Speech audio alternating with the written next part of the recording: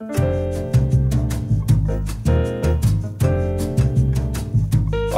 today I'm going to talk about Thep.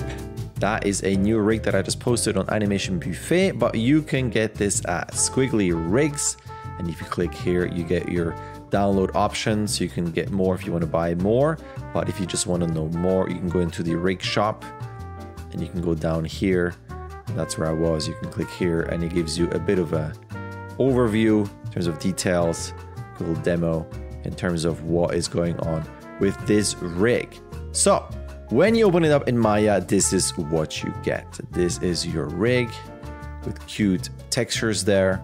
And right off the bat, I think it would be really cool. I mean, the textures will be gone for the eyes there, but you could assign a different color to your character and then it just becomes a very versatile, interesting, cartoony rig for basic animation. You might even add a bit of a nose there if you wanted to.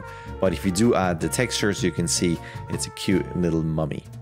Now, right off the bat, I don't know why I go to the legs. Probably I should not, but you got your main controllers here. All the classic stuff for your feet, but as you can see, there is a lot more. Where you have your switcher here, IK/FK switch.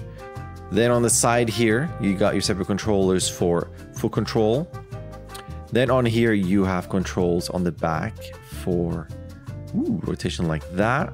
On here, you have just the back side and for a foot roll. So when you go on here, usually you have channels for foot roll, but this is all done through controllers here. And then here you would have that, which is cool if you want to dance pose. And then up front, you have your toe up and down. Up here, you have an IK toe up and down, which is cool. Up here, you have a bit of a squishiness, which let's see, can we scale? We can if you so desire. And I think that's that for the foot, at least at this point here. You got your classic bend bows and no scale, that's fine too. I was kind of checking, but you got a big amount of control in terms of how you can change up the look of this, which is always pretty cool. All the way up to here. That's your left IK hip control. Let's go all the way back here and bring it back to normal.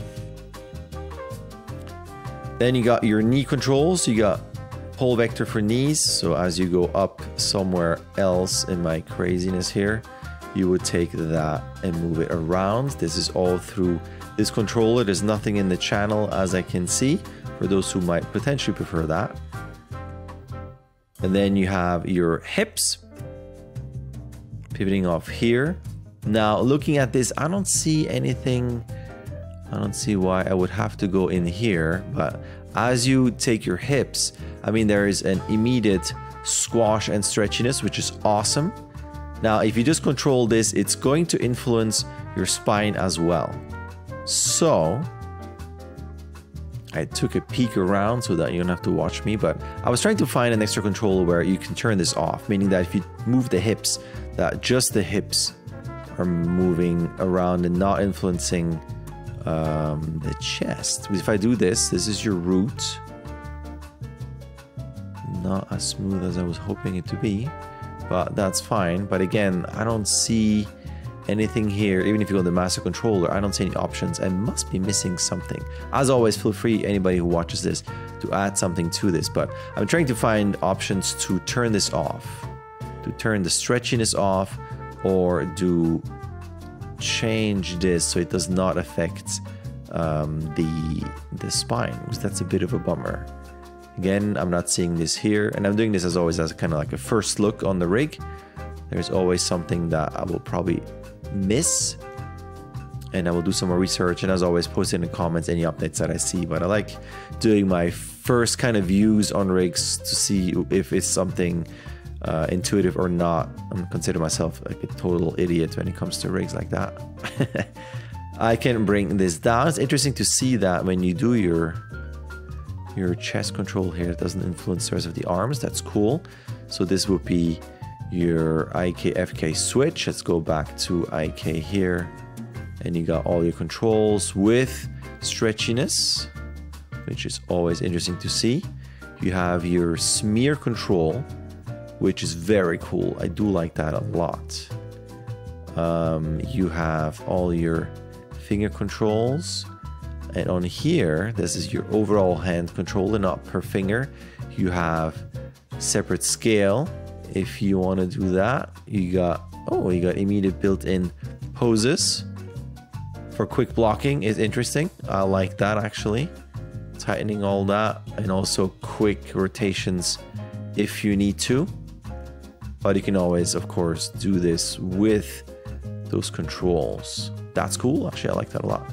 Same thing here on your bend bows. Everything is bending accordingly, and then you can still move your IK hands. Actually, that's worth noting here that as you move your IK arm, the wrist stays put in terms of rotations. I'm always a bigger fan that if you do this, that you would have an automatic alignment with the forearm. But I would say almost every rig does not do that. I'm just used to this from work. And then you can always constrain this, an orient constraint, if you want to keep your rotation. But I always kind of bummed that rigs don't have that. Going back to FK, you will see that the bend bows stay put, which is always good to know. I don't see any other options here. You have a follow chest on these. It's on this controller here. So if I do that, we have this here,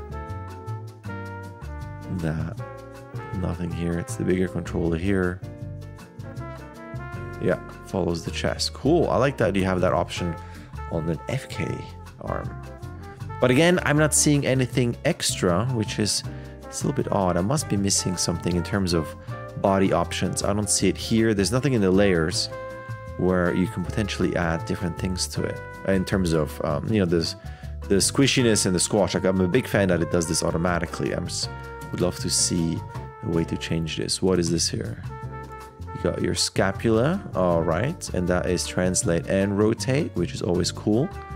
And here is your chest control, where you have that, and again, because it's on the other side, you can see there's a arm follow. You also have volume, which I don't think would affect the squishiness. Where's my chest control? I'm trying to make this without zooming in. Here you are. No influence there. All right, just checking. Then go down here. That is your head. So you have, it must be this one here. All right. So this is kind of your lower neck, upper neck, where, you know, I see stuff here, but there's nothing where, is it back there? Headspace, there you go. Neck, world. Still does that. And then we have, if you change anything on this, ooh, what is this? Interesting. Is that a feature?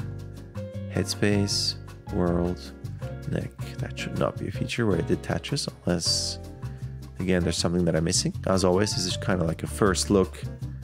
If you're completely new to this rig, what is this? Well, let me go to the other ones later on. So this is, again, your overall head that you can take off and detach, which is kind of cute. You have here a forehead. It's kind of interesting. It doesn't replicate the textures, but if you want to take the textures off, do something where you have something of a forehead, almost brow option. It's interesting. Still kind of confused about that neck and world option there. That might be slightly a bug. I am also looking for a world, object, local, and so on option here. As you do this, I would like that head to not be IK-ish in terms of having the same rotation. I'm always a fan of options. Again, I might be missing something, but as of now, just looking at this, I'm not seeing this. What I do see here, what is that? Ooh, that is your squash options, taking the eyes as well with it, which is kind of cool. Mainly on translates there. It's kind of cool, I like that. This should probably be the jaw. Ooh, this is a lip option that you can also pull. That is definitely good. Interesting. So what is what here?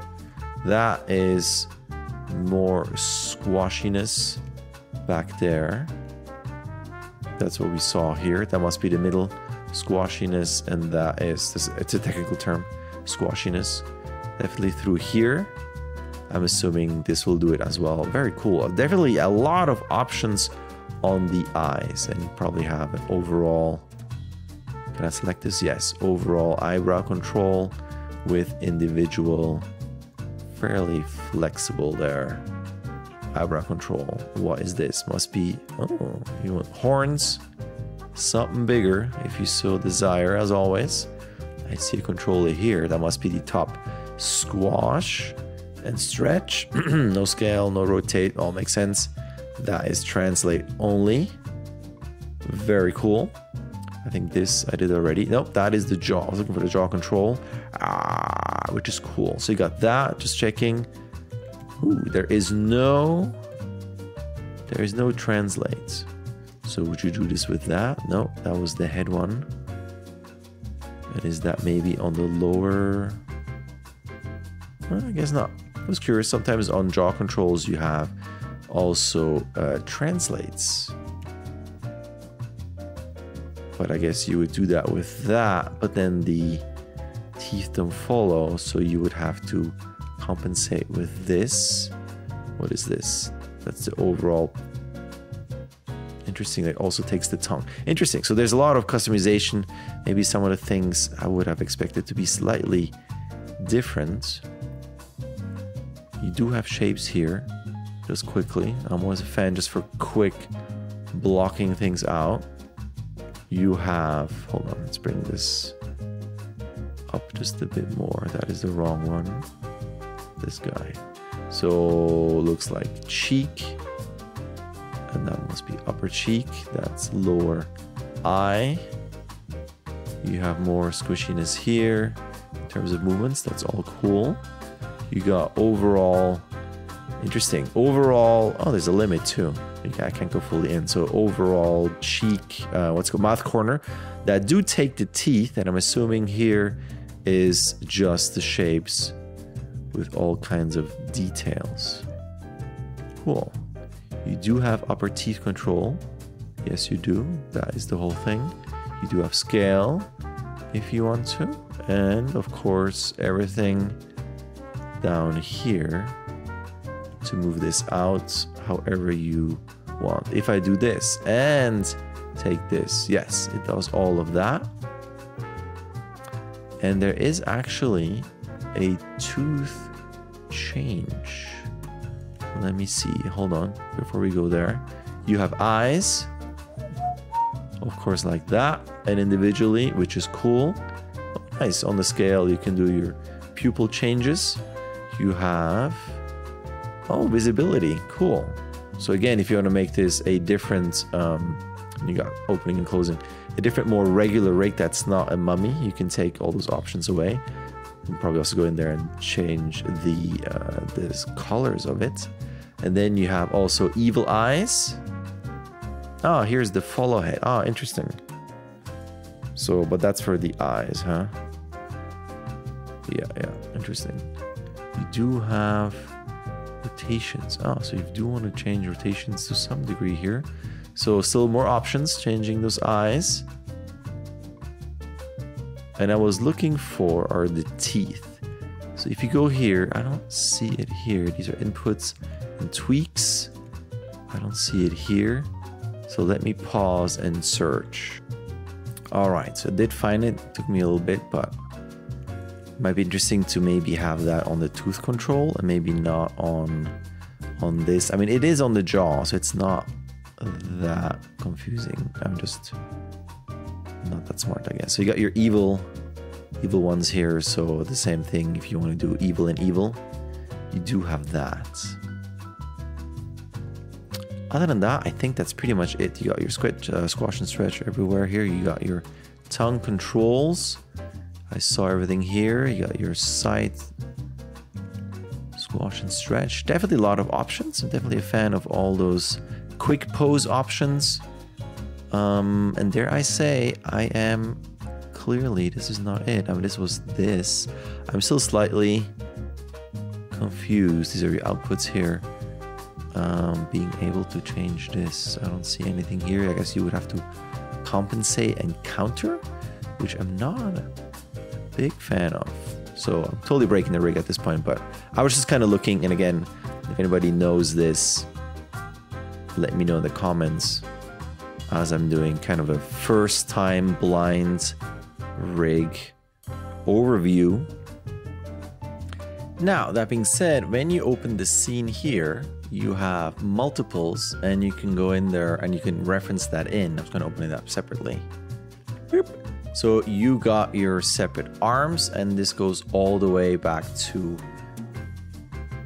eyes and heads. So you can bring in multiples if you want to for all kinds of things, which you actually see in here. So that's the only thing I didn't look at, as well as the extra cloth string with M gear spring system. I did not look at that. I'm going to check that out on my own, but just be advised that is available. Other than that, it also does say, when I go back here, that you have a detachable head with space switcher. So that is a feature, just in case. So go on there on the Squealy site. You got all the details here as well.